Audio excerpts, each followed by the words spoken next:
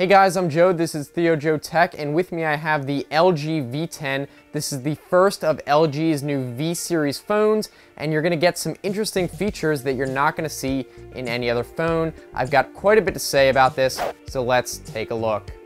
Now, I actually got this phone through an early trial program from LG for a chance to review it, so full disclosure, I didn't actually pay for the phone, but obviously I'm going to give a completely honest and unbiased review.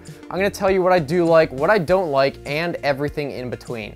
First, let's take a look at the front of the phone. The first thing you'll probably notice, which sets this phone apart from pretty much everyone else, is the second screen. It's a little screen at the top right in addition to the main screen, which I'm going to talk about in a bit. But as for the main screen, it is 5.7 inches. Now, this is a big screen. Compared to the G4, it doesn't really look that much bigger, but somehow it feels huge. I've never had a phone this big before, and with my small hands, it definitely takes getting used to, especially when I have to go to reach something at the top of the screen. I have to basically readjust how I'm holding in my hand to get all the way up there. The screen is a Quad HD display. That's 2560 by 1440, and at this size, that makes it 513 pixels per inch. This is an extremely high pixel density. For comparison, the iPhone 6s Plus is only about 401 pixels per inch. And I gotta say, this screen is awesome when looking at high resolution pictures and videos. It's freakishly sharp, and the contrast and colors are great too. This display actually uses the same quantum IPS type display as the LG G4, so compared to regular LCD, it boasts 25% better brightness and color, and I'm assuming based on the fact that it's the same type of display that it's going to have the same 98% DCI color space coverage that the G4 had. The DCI color space is what they use for movies, so that's really great if you're going to be watching movies on the phone.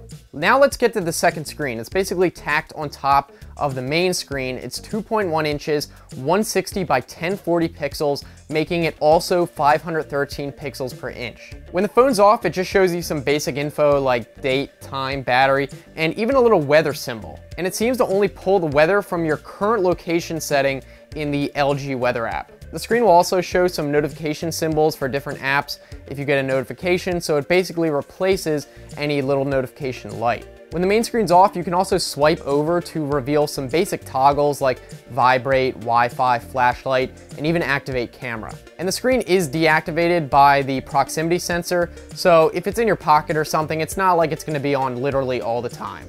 When the main screen's on, it will show you one of two screens that you can swipe between, either some text called a signature where you put your name and you can have a few font selections, or a set of 5 app shortcuts that you can drag and drop any app onto. What I really like about the second screen is that new notifications come through that instead of popping up and blocking whatever is on your main screen. So it just keeps notifications out of the way, which is really nice. I don't really find myself using the second screen for shortcuts that often, mostly because I have to reach all the way to the top of an already pretty big screen. So I think it's usually easier for me to just put my most common apps at the bottom near my thumb, but I do like that you can get notifications and easy access to information up there. All right, so now that we talked about the screens, let's talk about the other big feature on the front of the phone, the 2 cameras. And you're probably wondering why you would need to have 2 cameras on the front. Well, it's basically to make it easier to take selfies. In the camera app, you basically select between a regular 80-degree field of view or a wider 120-degree view. And it seems like this is accomplished by just having one lens that's wide angle and the other that's not. Either way, the lens works as intended, and it lets you get multiple people into a group without having ridiculously long arms or having to cut people out. Each of the dual cameras captures 5 megapixels at 2560 by 1440. That being said, I've definitely noticed a lower quality in the wide angle images. So I would say if you can get away with using the non-wide angle, then that's probably the way to go. Then again, most people probably don't really care about selfie quality anyway. Now let's take a look at the edges of the phone. At the bottom, you're gonna find a micro USB for charging, and it does support Qualcomm Quick Charge 2.0. This is an awesome feature that I really think should be in all phones just because it's so useful. You can charge the phone 50% in 40 minutes, which is great for topping off the phone or if you forget to charge it, or if you just hate waiting. You just have to make sure you get a charger that supports quick charge. At the bottom, you're also going to find a headphone jack, a microphone, a speaker, and I actually prefer this placement of the speaker definitely over the back like it was on the G4. At the top of the phone, you're going to find an IR blaster, which you can use with LG's controller app. This is a nice addition if you have a lot of controllers for your TVs or whatever devices. You can use your phone in a pinch to control them. Also at the top is what appears to be a second microphone. This would make sense for the bi-directional audio recording that I'm gonna get to later in the review. The sides of the phone are flanked by what LG calls a DuraGuard frame. It's basically made up of 316L stainless steel, and the bottom and back have this DuraSkin for drop resilience. DuraSkin is basically this soft plastic. It's kind of nice to the touch to feel, and I could see how this would absorb shocks from a drop or something. It's just a little bit softer than hard plastic you might be used to. That being said, I think you probably still would want to get a case in case you drop it on concrete or something like that. Next, let's move on to the back. The first thing you'll probably notice is the diamond texture pattern. I'm a huge fan of this texture. It really feels nice and is easy to grip onto, and it definitely looks cool as well. Also on the back near the top, you're gonna find the camera along with the flash, a laser autofocus system, and a color spectrum analyzer, but you'll also find the power and volume buttons. Yes, the power button is on the back of the phone. Now, the power button actually doubles as a fingerprint scanner for the lock screen. I found that it definitely works well and is pretty much instant, and depending on the positions you use to scan in your finger, it can even read it at weird angles when you're holding your phone. And even though the placement of the power button is unusual compared to other phones, it definitely feels natural to put your finger there, so even if you're not used to it, you probably shouldn't have a problem with it. Also, right above and below the power button are the volume buttons, so you never really have to move your finger very far. The volume buttons have this really cool texture. It kind of feels rough, but in a good way. I do like how it feels. It's very grippy, even though it's just for your finger. Also on the back, of course, you can't forget about the primary camera. This is actually the same camera that was in the LG G4, and it really is a beast for a phone camera. It's 16 megapixels with an f1.8 aperture lens and a bunch of other cool manual features that I'm gonna get to. Now to the right of the camera, you have the laser autofocus system. This is just to measure distance, so it's easier for the camera to figure out where to focus. And it's kind of interesting, when the camera is active, you can actually see the lasers flashing, so I guess you know it's working. Now on the other side, you have the flash obviously, and then a color spectrum analyzer. Now the purpose of this is to accurately measure white balance, and I found it works pretty well, especially in weird color situations such as having mixed color temperatures. It seems to get the job done. I'm gonna go into more detail about the camera performance in a bit, but that's gonna take some time, so let me first finish talking about the physical features of the phone. Another big feature, which is probably the simplest, is just a removable back. This is gonna give you access to the replaceable 3000 milliamp hour battery, a nano SIM slot, and a micro SD expandable storage slot. And the expandable storage will take whatever size card you throw at it. It says it can support up to 2 terabyte micro SD cards, but those don't even exist yet. But you'll definitely want a fast SD card, probably at least UHS 1, but if you're gonna be doing 4K recording, you're really gonna need UHS 3 for the highest bit rate.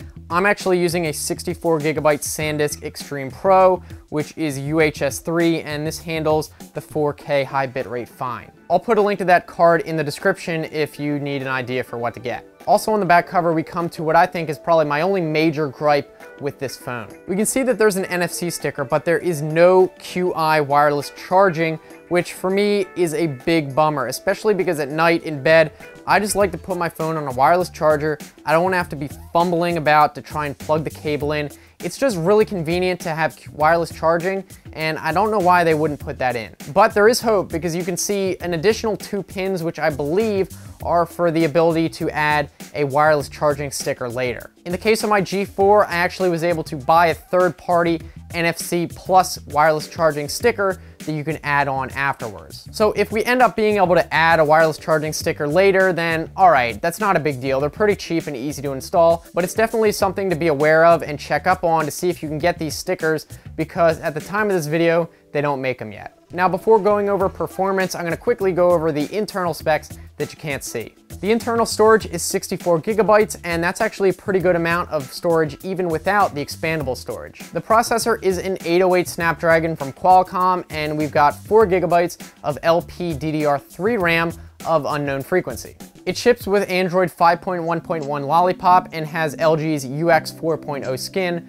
but you can probably expect to be able to upgrade it to Android 6.0 Marshmallow before long. In terms of connectivity, you got 802.11 AC Wi-Fi, Bluetooth 4.1, and of course NFC. Now let's get into performance, starting with the camera. This is definitely one of the main selling points of the phone, and with good reason. I think one of the best parts about the camera is the camera app, because in addition to the auto modes, you get manual modes for both stills and videos, and this is really where the camera shines. First, you can pretty much use the manual modes as auto mode if you don't want to change any settings, but you can choose to individually enable manual control of things like white balance, manual focus, shutter speed, ISO if you want to. Another critical feature for the stills at least is the ability to capture raw images. This is a huge feature for anyone even remotely into photography. And the images pretty much look good right out of the camera. I was able to capture several test videos and images while I was golfing one day, so I can show you some of those. The phone definitely seems to do some processing behind the scenes. You can tell that the images are sharpened quite a bit and definitely undergo some noise reduction before